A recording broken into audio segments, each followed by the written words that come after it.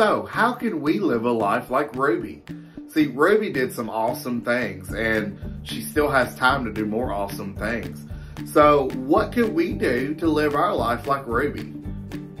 See, I think that if we was to do the same thing, every time we have an opportunity, talk to someone, tell them about Jesus.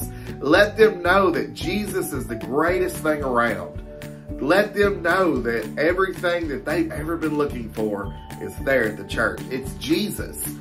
So, even with our giving, she gave to mission. She gave to the church. She gave what she could, when she could. And every time you give to missions, that helps missionaries reach people across the world.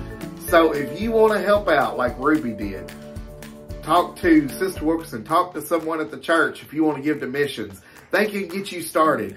If you want to help out by praying or telling other people, tell your friends at school. Talk to people that you know. Tell them, the ones that don't go to church, tell them that, you know what? Jesus is the best thing you've ever seen. And I promise you, you're not going to be disappointed. Don't forget that our life lesson this week is I will follow God's plan and share it with others.